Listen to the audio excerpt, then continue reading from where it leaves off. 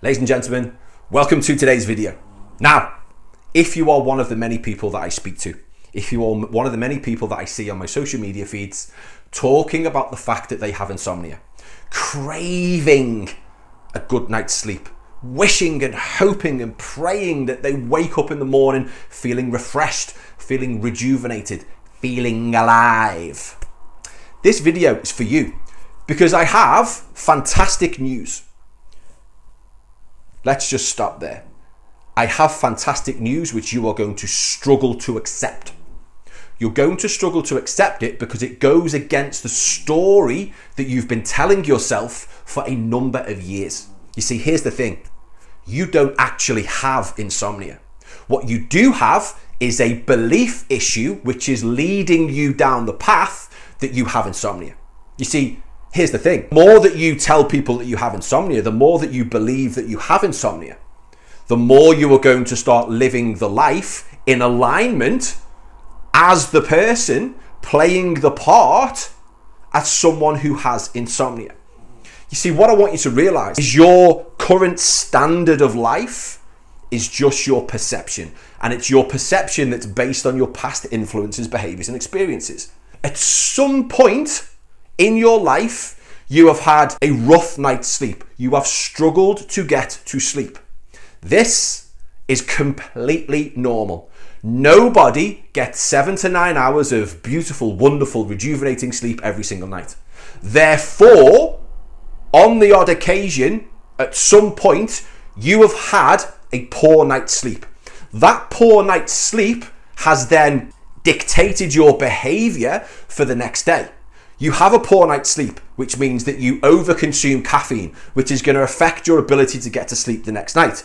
You have a bad sleep. It affects your decision-making ability. It confuses you. You are living in a cloud of make-believe.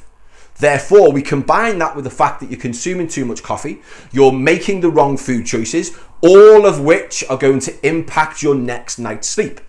And then we have the snowball effect. Then you start to genuinely believe you have issues with your sleep. You believe that you are an insomniac.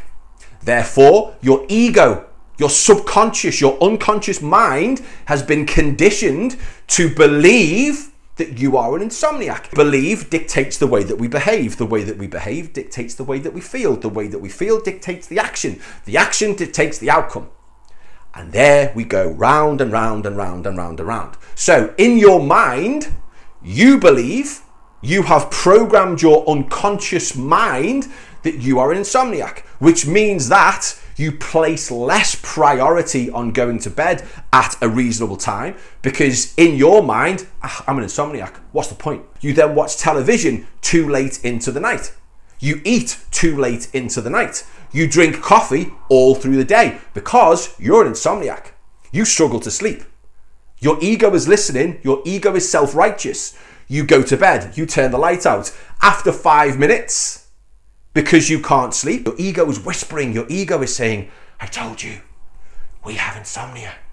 I told you, we're an insomniac. We can't sleep, which means after 5 or 10 minutes, so you open your eyes, you turn the light on, you start scrolling through your phone. You start complaining on social media that you cannot sleep, where other people who cannot sleep then validate your behavior and agree with you and tell you that yes, you have, I also am an insomniac. We all can't sleep. So then we have the herd mentality of everybody validating their own behavior, when the reality is if we strip it right back and we look at your mindset, we look at the thoughts that are driving the behaviors, the reality is you're not an insomniac. You just think you're an insomniac.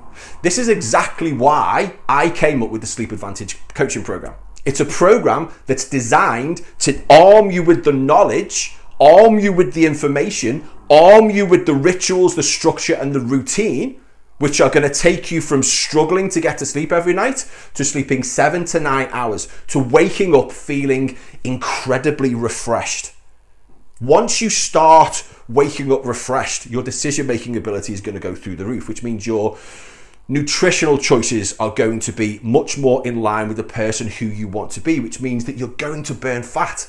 You're going to build more muscle. You're going to feel healthier. You're going to be a nicer person. Your relationships will improve.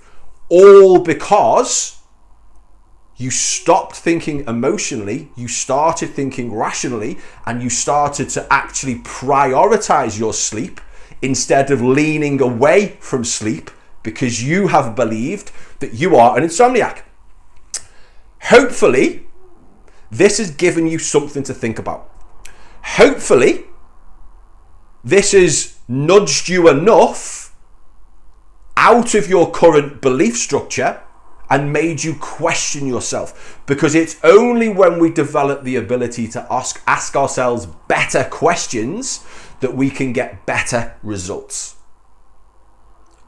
Hopefully this has helped. If you are struggling with your sleep, click the link below, download the course. It will change your life. I fucking guarantee it. Have a beautiful day.